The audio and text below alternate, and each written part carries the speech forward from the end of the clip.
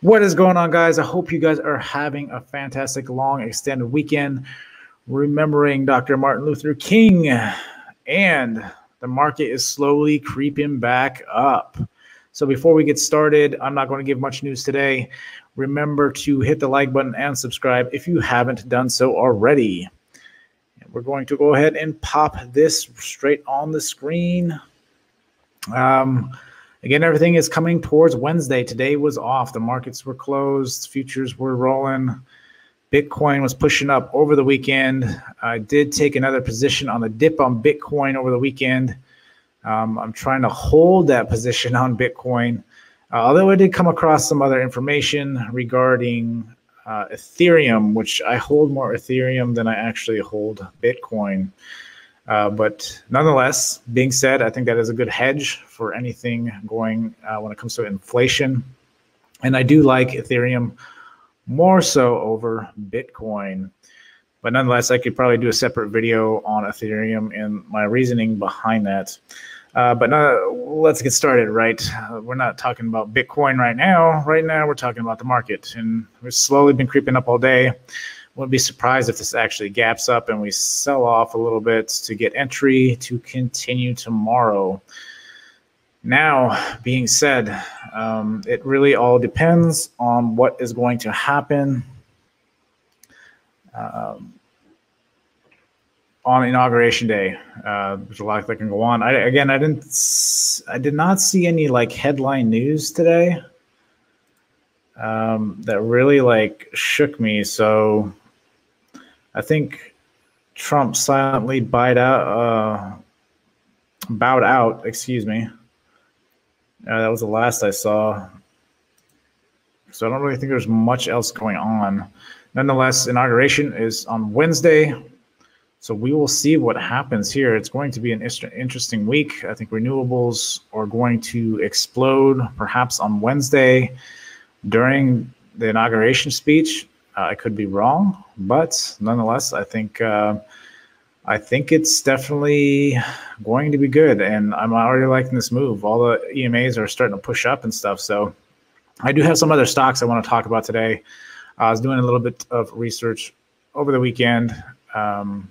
I did find some that are interesting. I did find one that I know I'm kind of late to the train on these things. I don't want to be the front runner a lot of times when it comes to specs and stuff like that. Like I've talked about before, if you followed me at all, I don't typically like to play the specs and stuff, the spec stocks and momentum stocks. I like to stick with my usuals. I do like to trade them every now and again. And with a lot of the EVs coming out, like NGA and everything, I'm not fully low in the boat on those things. I do have a good sized position, so if it does rip, I can take advantage of that. Being said, I was looking at a lot of stuff today. I've already gone over, if you haven't seen the weekly, I've already gone over Tesla and all that stuff. I'm not worried about Tesla. It's playing this range. Might try to pick up some shares here. We are going into earnings, so that's a good thing to keep in mind. Airbnb still on the board for tomorrow. Square, all my positions still solid. Square, I still want to. Square, I think, might actually be playing this wedge, to be honest. I'll be watching it this week. I already got a pretty decent size in this. Depending what happens tomorrow, I've got some stocks. What was that spec I had? The BLBD pushed up on Friday. Just before 8 p.m. Eastern Standard Time, it like gapped up. So someone put some big money in after hours there. But with that being said, it would be interesting to see where that opens up tomorrow, especially if the market gaps up overnight. Snow, again, I'm just going to run through some of these I've already gone over real quick. Snow it needs to push up. BYND looks good, looks solid. We're building, starting to consolidate again. We might do this maybe for another day, maybe even gap up tomorrow, but it really needs to break this tomorrow. Looking forward to that. Etsy, I still love me some Etsy. Debating if I should have took that position there. It does look like it's curling over though. We'll see what happens. TAM still holding. I think by again, by Wednesday, this might start actually running and gapping. Same with this, the end phase. I have a leap in this. That's the nice thing about leaps. Even though they go red, they still hold very well. So that's why I like playing leaps. I'm going to hold this. I'm going to try to hold this one all throughout the year, actually, because I really think energy storage is where it's at. That's one of the stocks that I found this weekend, too, that I have a stock I want to look at. WYND, again, still needs to come down. NIO, I don't know. I think NIO is going to sell off. I have a bad feeling. That's why I had that leap put on NIO. I really think it's going to come down. I know a lot of people are buying into it, but unless it has a product and actually producing the vehicles at mass amounts, I did some research on EVs too, and I know Lucid was one of them too. A lot of people have been buying into Lucid, but they're having the same issues with the Nikola had, right? They don't have a mass-produced vehicle. Yeah, it's all good speculation, but you're already far behind Tesla, and I think Lucid, was still waiting. Like 5 years or something before they start like mass producing these vehicles, and they were. And they were talking garbage about Tesla, and yet they can't mass produce a single car yet. So, and they're going for the luxury vehicles, the high-end vehicles. So the reason Tesla's going to run away with this thing is because of the compact cars and stuff, especially if they do showcase the compact car this year, which everybody is assuming that they will. They're just going to run away with it. And I don't really know who's going to catch up with them. It's going to be tough. This one here, the STPK, Star Peak Energy Transition. This one here is the energy play I want. And I know a lot of people have seen it. I've heard it talked about even before when it started to push up. I never got into it because I never looked to see what they did. Another spec stock, but I like this. After looking after this, I think this one can really run. And I gotta love TOS. Oh, come on, TOS. I don't know if it's TOS or my computer, but nonetheless, I'm looking actually for we can jump into this red zone here. There's a nice support. Again, if we gap up, I don't know if this thing's gonna gap up. Maybe it might play this range for a while. I'd really like it down here, 29.93, and grab some leaps on this guy. That is what I'm looking at. That is my primary actually for this week, depending. It really depends on tomorrow. I think if we gap, then we might crap a little bit tomorrow. You can get us some good entries going into Wednesday. Wednesday, any kind of big thing like that, it's kind of not good to hold anything past the first hour of the day because you get a lot of wicks. But if you're in shares or you're in leaps, they normally hold pretty good, even with all the rattling going around. So, and again, Lucid, I just pulled this up. I looked at it. It's not something I'm really interested in. I mean, if it came back down to this 1523 and with the support of the 200 EMA, I might actually look at some leaps there. I kind of want to have my foot in a couple of these different EVs. Lucid, I don't know. We'll see. It's not my favorite of the EVs, that's for sure. NGA, I really like NGA. Again, I want it to come down. I want to see where it opens tomorrow. That's another big play. Those are my two, I think, big plays tomorrow. GIK, this is also one that I do have a leap in as well. So if this gaps up, that would be awesome. And this is another one I'm watching tomorrow, is the BIIO. Geonomics is also the other one I'm looking at. I think they must be waiting on some kind of news, because this doesn't gap up overnight or crap. I'm definitely going to be looking at leaps for this too. Yeah, that's where I am with that. Bingo, we could probably gap up overnight or gap down, either one on that one. AMD, actually, let me put this this goes up here with all my EVs, EV spectacles. Yeah, see, this is what I'm talking about. It closed, the BLBD, the Bluebird. Yeah, she ripped up right after close. So that's going to look pretty good tomorrow, and depending on how much it rips. Now, the reason why this one is ripping more is because with Biden's plan, he says he wants to keep it in country. All the stuff that he wants, all the EV stuff, all the infrastructure and architecture that he's talking about, he wants to keep it in country. Bluebird, they make their electric buses in country, so this is American made. So this is why this one is gapped up the way it is, and I think will continue to run for months to come this year. Being said, I think that's Snap. I do have that leap in Snap too. I don't know if I talked about that in the weekly review, but I am sitting in that. I'm going to hold that. Actually,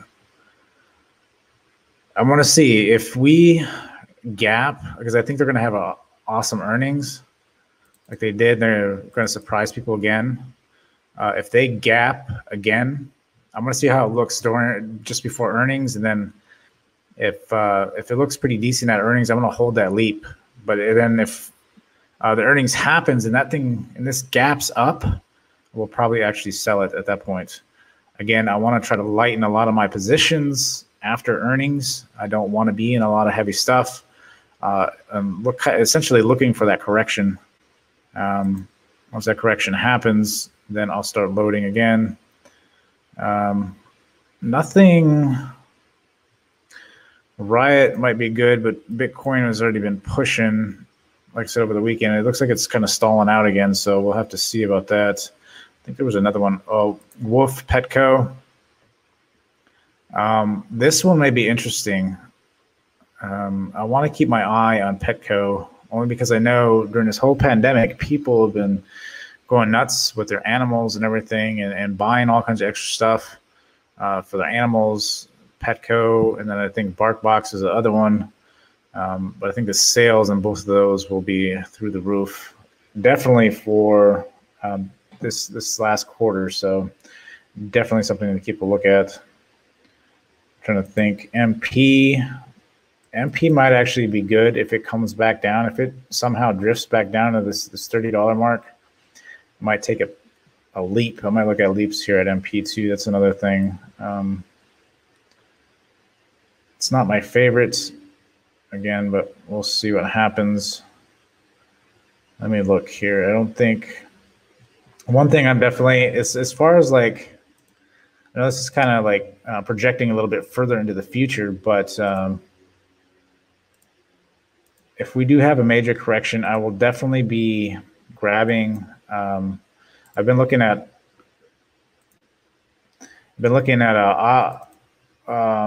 options, call options on this guy, on ARC, this genomics index that they have. Genomics is hard, right? Because a lot of news can come out and tank the individual stocks. That's why I like the index better. And it's hard to keep up with the news because the news changes so much so, right?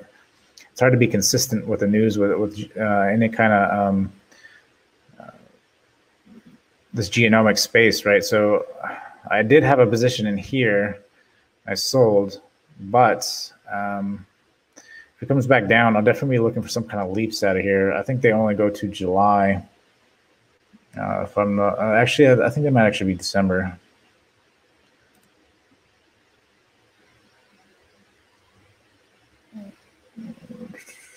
Yeah, December. So we got December on those guys. Good old December on those guys. Let me see here. Yeah, because I know Crisp has been in the news and they've been like rocketing. Man, I remember when Crisp was like $40. Pretty sure it was $40 when I was looking at it. Nonetheless, or maybe it was 60. I can't remember. It's already rocketed. It's quite amazing. I can't believe I missed that. I missed a lot of stuff. It's all good. I don't play that way. I don't like to play the diversity game. I like to pick a handful of stocks, typically growth stocks, and write them out, right? Because that's where the most growth is now.